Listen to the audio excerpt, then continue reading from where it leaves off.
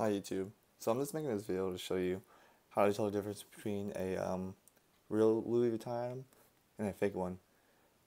Before I bought these items here, I was looking at YouTube for some videos to really show you how to tell the difference, and I couldn't really find a good quality one. So I'm just starting to make one just so I can help other people out because I know that not everyone could. These are really expensive items here, and you're gonna probably buy them online. Sometimes maybe used or even new. And I just don't want anyone to be like tricked by them because like these are expensive and you're spending a lot of money on it. If you never owned one before and this is your first one you're buying, chances are you won't know how it feels like or what you look for. But here's a little tutorial. So like here's three items here. Right off the bat, I mean if you're looking at this picture, if post it online, pretend I'm selling on eBay, it's pretty much like impossible to tell like which one's a fake one and which one's a real one. But I'm gonna go right off the bat. This is the real one here. I know these are all different kind of patterns, but this will give you like a general idea of what to look for. So start off by this one. How you could tell? Let's start by the real one then. How you tell this is the real one? The real one is just by the way like if you could. This is used, but it's thin. It doesn't make any noises when you do anything like this. This feels like it's authentic. This one here, which is the same kind of style, it's you can wrap the back and just tell it's fake just because of the fact that if you just do something like this. You hear that? I'm put it next to the microphone. It makes this weird plasticky noise. Also, the fact that when you have a wallet, leather-wise, it shouldn't bulk up like this. It just feels really, really bulky here versus this one, which is this made thin. It made it like it's supposed to fit perfectly. And the fact that they Louis Vuitton actually used leather lining, and this is made out of canvas, it shouldn't do something like this. Because when it's made out of leather inside here, it should like mold to the shape over time, not like this weird plasticky shape. Another way you can tell is that the pattern here. If you go on their website, they have like a demo picture of what the product should look like on Louis Vuitton's website. The pattern here should line up exactly to that picture on the website. It should look pretty close to it. Maybe like a little bit off. Here, I think there's like 1/3 of like there's a difference of that. Like let's say this pattern here, for some reason, if you look up close here, if you zoom up on it, let's see if this will focus. Come on, camera. So if you look at this pattern here, you see how it cuts off here. If for some reason the pattern ends up cutting off like right here, that should be fine as well because like I know Louis Vuitton has, it's not like going to be like 100% exact, but pretty close to it. Judging from this fake one here, if you look on the website, this one looks pretty close to it, like 100% close to what they have lined up there, which is pretty good. Also, the fact that you can tell this is one piece of canvas here. For example, here, I'll show you this one here. You can see that this one, it lines up like this. All the patterns are exactly the same, but when you fold it up, this is backwards here. It's supposed to be backwards. So for some reason you find this one online, and this one shows this like this, and this side here shows this flipping the other way. That's obviously a great sign it's fake. But it's one piece of canvas, which is why it's showing the pattern the same all the way around, which is pretty cool.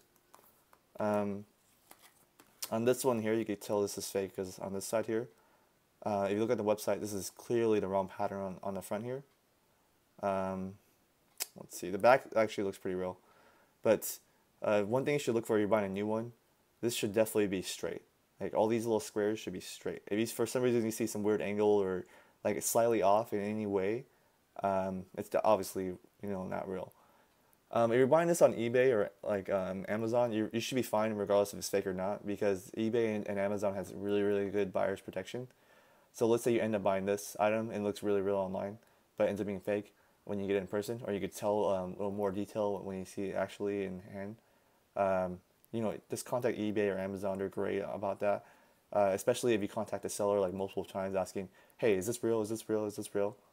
Also, if you buy online, just be smart because if you're buying it, like for example, I bought this one from a seller that only had like 42 ratings, and this is his first item that he's selling of this brand. That wasn't smart of me, but I was just giving him as like a grain of salt because I've been there before too. We all sell stuff, and we try to be honest, but obviously I got misled here. I don't think the seller knew this was fake either, but anyways, this one I bought from a seller on eBay. He was from Japan. He was more reputable. He has definitely a lot more ratings, and his specialty was this item here. So, I mean, I was more confident when I bought this item than this one here. But anyways, let's go. Let's continue on the video. Other than the pattern and just like the feel of it, it shouldn't feel like so flimsy. It should be a little more durable. Like really Louis Vuitton stuff definitely it has like it feels more smooth. When you bend this one, it doesn't feel smooth. It's like hard in some spots and it feels really I don't know. It doesn't feel right. I mean, if you live near one of the stores, like the retail stores, if you know, or if you know someone with some of these products, just have them like let you touch it, see how it feels like. Because I mean, once you have a good sense of like how the material is supposed to feel like, you could have a better judgment about if it's real or not. Visually, I mean, you just have to go off like let's say for example, I saw the real one of this in person, in the store. I mean, if you look on top of here, there's like this weird plastic like glazing to prevent the leather or like canvas and the leather from separating. The real one doesn't have this glazing on top of here. Also on top of here as well. The material is definitely a lot thinner than what the real one should be like. Same for the material here. Also like little details like let's see, like this right here looks.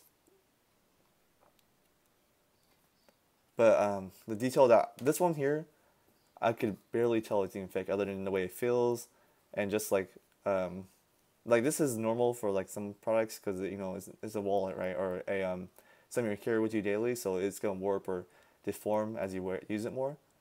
So I was a little hesitant to determine this was fake until like I looked at this here, the little hot stamp, or the not hot stamp, but the trademark stamp. I'm not really sure what this is exactly called, but like you look here,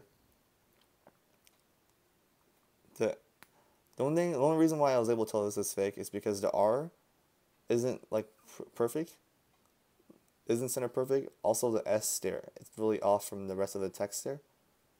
I'm really sure. There you go. You can't see it now. The S and the S on the Paris and the Spain, they look exactly the same. And then it shouldn't be like that. Like if you look at this one here, this is the real one here. It'll show the same kind of text. You'll see the S there is more curved. It's a different font than the one in the word in Paris, as you can tell there. That's how you can tell it's real because the fonts here are very specific. If you look at this, this is how the real one should look like. So based on every one of the products that they have here, Louis Vuitton has, it should look just like this because, I mean, these things cost how much money? Like $250 for this retail new. They're not gonna BS this stamp here. This isn't gonna be exact every single time. If you're spending that much money on it, their quality control must be pretty on par. So they would never let something like this go out of the factory, or well, not the factory, but they're all handmade. But they would never let something like this go out because it's not up to their standards, especially when so much money spend so much money on this. So the S there is definitely the wrong font. Also, like the sizing here, this is like pretty perfect. Everything looks really like fine. No flaws at all right here. I mean, there could be a little bit of flaws. I've seen some pictures on eBay of little stuff like maybe I don't know, like the R is not centered properly, a little off, but that could be fake too. But the seller looks pretty reputable. But anyways, like just by looking at this stuff, that's how you tell. You won't be able to. It's really hard to see in a picture unless you have like a really high quality camera. But yeah, from in person, you definitely notice a big difference if you compare it to a real one, of course. Let's see what else. I don't know. It's really hard to say. It's just the way it feels. Doesn't feel like right. Also, another thing you should also look for is smell. So if, like for example, this is the real one here again. The lining, they use leather to line it up. It smells pretty. It smells pretty like. It smells like leather. It smells like what it should be like. This one here, it smells like some weird chemical smell. I'm really not sure how to explain it, but it doesn't smell. It doesn't smell right. And that's a good turn off or give off that this is fake. Unless it smells like maybe cigarettes or something like that. I guess the person that owned this probably smoked, but other than that, it's just it doesn't smell like the materials. Same for this one here. This is definitely not like the materials. And it also has this weird plasticky smell. It doesn't even feel like canvas. It feels like plastic. This one, it's hard to say, but just the way it squeaks like that is not what they should do. And also the way it feels so bulky. It shouldn't feel this bulky. This one here just feels perfect. It's thin, feels good. Yeah. Another thing you should look for is also like, here's a trademark stamp on this one. I can't really see this one. This is obviously fake. The R is way too big. Proportions are off. The France is the wrong font. I mean, it's flaking off. It shouldn't be flaking off like this badly. But another thing you should look for is, I'm not sure what the date stamp on this one is, but there's also like a date stamp here. It tells you when it's made.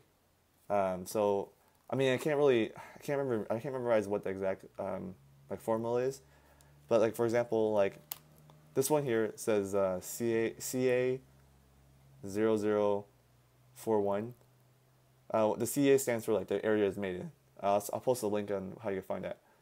So this was made in Spain, and that should match up with what it says here, made in Spain. So that's correct. That's a good turn off it's real. Another thing, it says that it was actually made in 2001. If they have the receipt, you could tell what year the receipt was.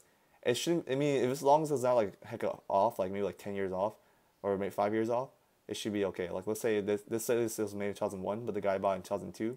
That seems right. I mean, they might have products lined up, or they might have like product from last year still that hasn't sold. This one says it's made in 2004. It's like it matches up too, so which is really crazy because this is like, if you weren't like, if you didn't do research and you just bought this online and you got it, I mean it's pretty convincing, really convincing. But this is pretty accurate too. So this is CA00A4. I think this is the one I was mentioning earlier. There's a barcode here. This says made in 2004. That's what they say, and it's made in Spain, which is right here, correct? So look for something like that. Look for the barcode and verify that where it's made and where the barcode states they're both matching up. Other than that, I mean, it's